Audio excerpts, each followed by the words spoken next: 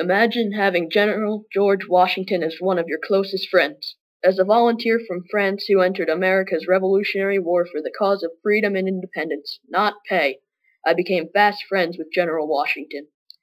In a letter to the Congress, General Washington once wrote, "Lafayette is sensible, discreet in his manners, has made great proficiency in our language, and he possesses a large share of bravery."